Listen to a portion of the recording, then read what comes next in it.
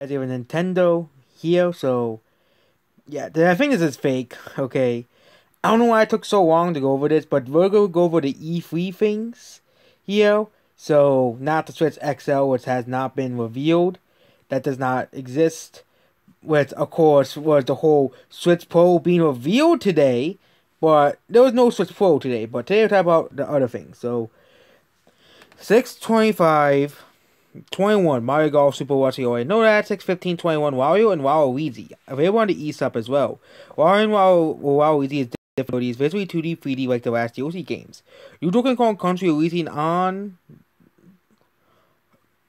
12/3/20. That was December 3rd, 2021. Donkey Kong Country Conquered, very similar to Donkey Kong 64. Skyward Sword HD, of course, we all know about that game. Okay, Metroid, no game, no release date. Teaser showing Samus going through a forest, and the logo appears.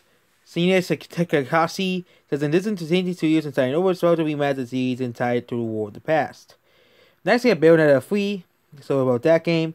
Resident Arceus and Diamond Pro remakes as well. Resident Zelda Resurrection. Oh, that's on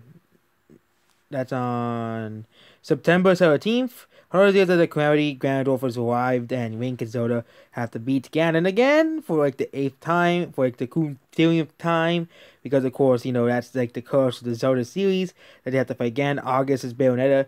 October is Splatoon Octocom. It's Mario Rabbids, but it says including elements from mainline Splatoon. Yeah, I think this week is fake. Considering there's no such thing as a Switch XL, that, Switch Pro coming out, that has been faked as well. So yeah, Switch Pro might not even be a real console. So that's basically it.